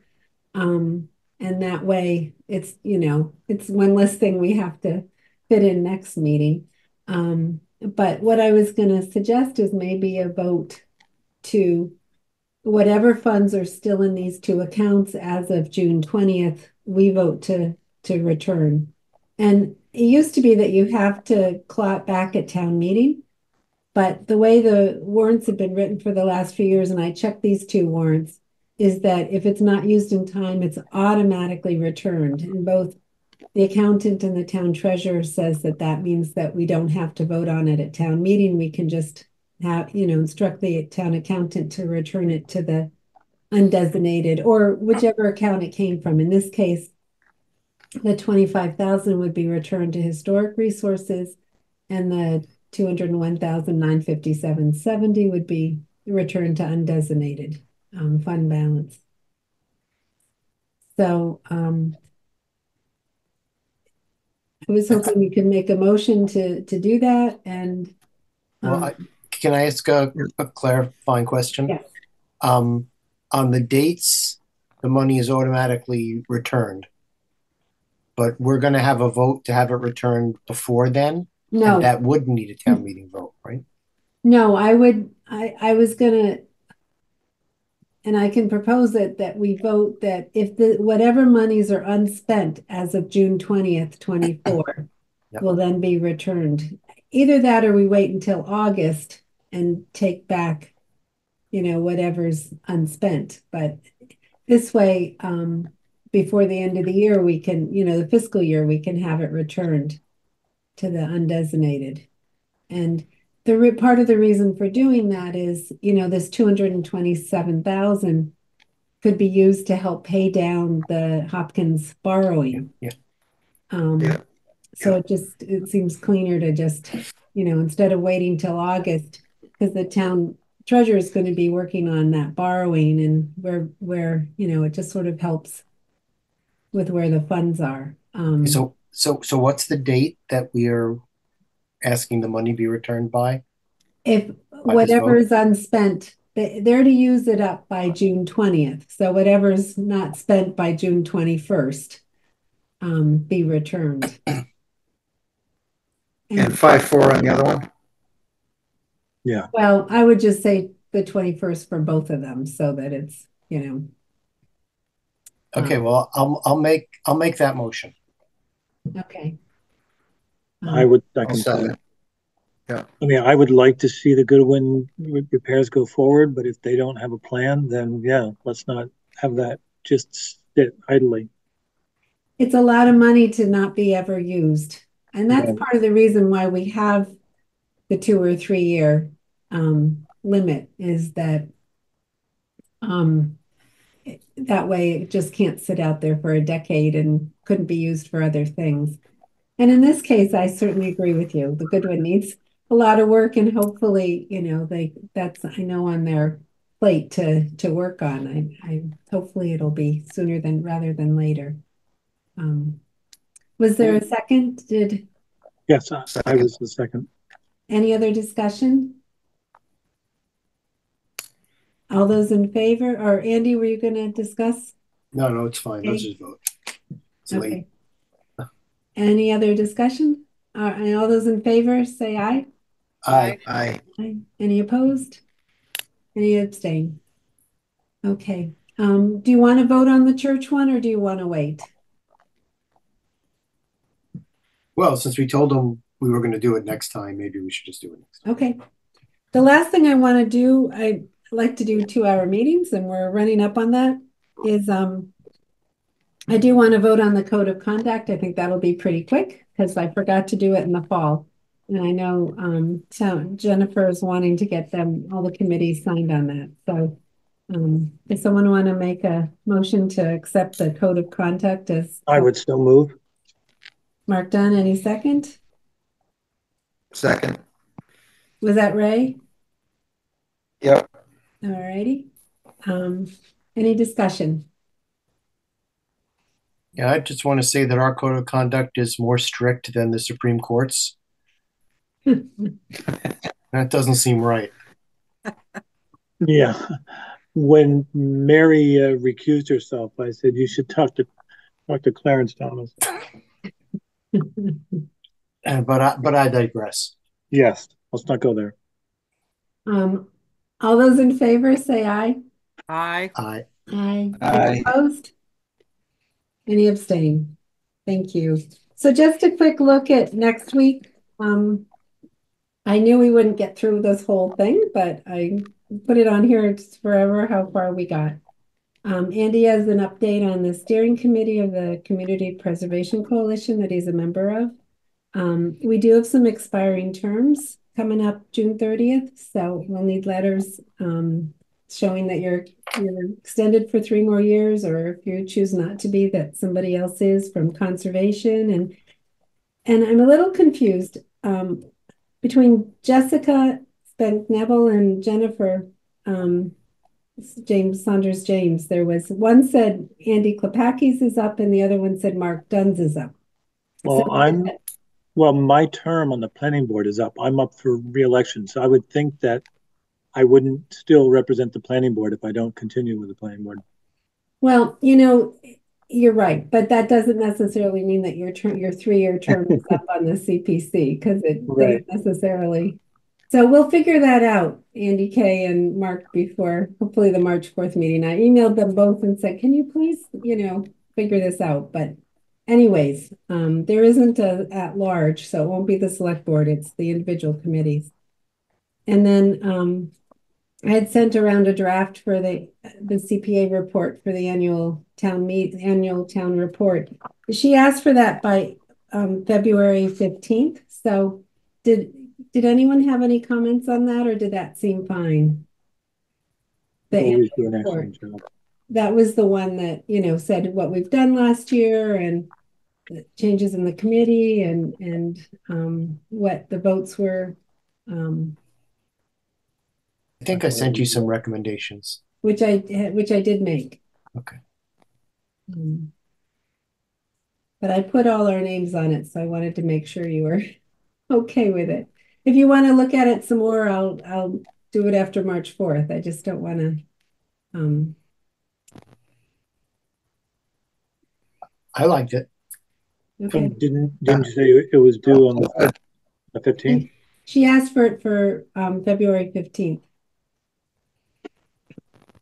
Now, last year I sent it in February and she lost it, and I sent it to her again, and it still didn't end up in the final report. So I'm really hoping this year it does. But well, I don't think it requires any kind of vote or it doesn't make anything. a vote. So yeah, I just with everyone's name on it, I wanted to make sure no one was thought there needed to be something to be changed. And then the other thing we'll go over is the FAQ section. So if anyone has thoughts on that, and then what to present at town meeting regarding the stats.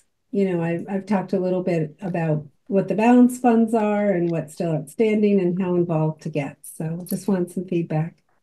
And then some more on what Kayla will be doing for us. She started gathering historic files. Andy sent her some, and Edwin sent a lot, and Amy Fiden did. So she's starting both physical and digital copies of applications as well as agendas and minutes, and then what she has digitally. So she's agreed to take that on, which is fantastic. The CPA terminology, just a quick. So one thing Stuart Saginaw had said in one of his emails is that, because I had said our open space set aside, and he said, they're really trying to get every city and town to use the same terminology so that when there's a report sent in, everyone knows what they're talking about. And they're calling it open space reserve, housing reserve, historic reserve, instead of set aside, and undesignated fund. So, we're trying to get everyone to use that. So, I'm sorry, Mark. No, instead of general, yeah, undesignated is good. I think so too, because people used to think that meant it could be used for something else besides those 3 categories. So hopefully undesignated helps. So that's why we're seeing a little different terminology, and then our next meeting date. So so that's great. All right. Well, anybody else have anything they want to say for this meeting? Yes, Andy, you're new. yeah, we should redo the phone list. So we have the phone numbers and emails of everybody on the committee. It's really helpful to call people up and talk about proposals and bounce ideas off of each other. To have new people call the senior people with questions. So I don't know how you want to do the phone list. Send your phone number and email to Mary, and she'll put it together, or That's fine. put it in the chat. Put it in the chat unless you want everybody who's watching the meeting to get it. You can certainly go ahead, Mark. Andy K had his hand up also. Well, I would suggest, wait, let's just follow up on this. I would suggest everybody send it to Kayla. That's one. There you go. Kayla, okay. There you go. And I think you all have my email. I had sent an email earlier today. It's just conservation@hadleyma.gov. and I can put it in a spreadsheet and then send it back out. Okay. Wonderful. Thank you. And welcome to Hadley.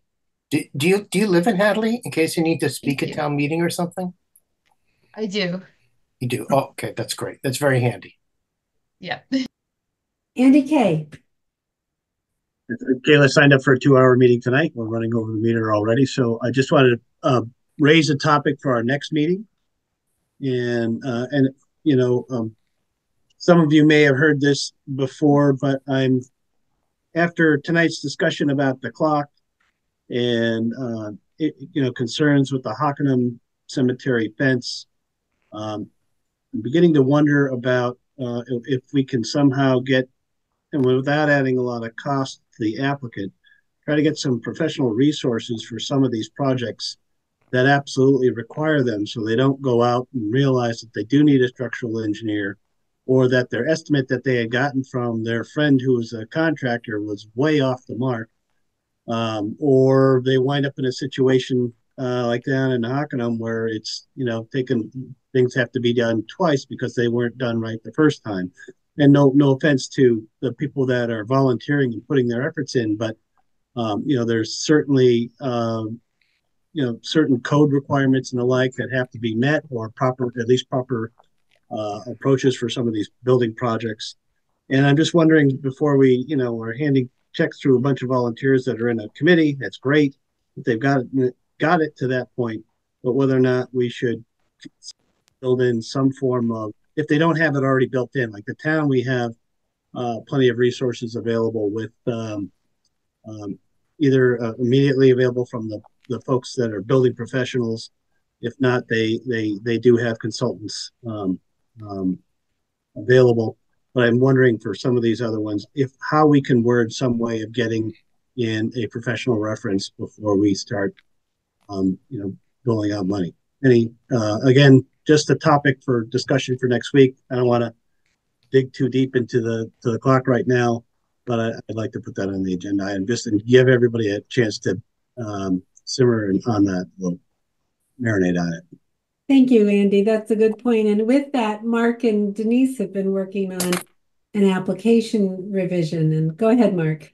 Well, I had two things, and one you just jumped I was going to give a shout out to Denise, who's done a lot of good work on the application form, and I'm pretending to help her. So she's been doing a great job. The other thing I wanted to just piggyback on Andy Morse-Friedman's comment about a phone list and talking to each other. Just a reminder to anyone who's new, the open meeting law there, it's not, I see it as two things. It's an open meeting law violation if you discuss issues of importance with a number of people that equals a quorum, or there's also what's called in series. So if I talk to individually a number of people, that adds up to that also. So just, you have to be mindful of that. Thank you. And we'd love to see what you're coming up with on the application for the next meeting as well. If you're at that point, and if it's something we could send out before the meeting so that people can look it over, that would be great too. The next meeting is March 4th at 7 p.m. Again by Zoom. So that's when we're going to meet again. Anything else for tonight? Well, oops, I'm still sharing this. We can all see each other a little bigger. Well, again, welcome to Adam and to Kayla, and it's great to see everybody, and thank you all so much for your time, and we'll see you in a couple weeks. Motion to adjourn. It was nice to meet you all. Second. All those in favor? Aye. Aye.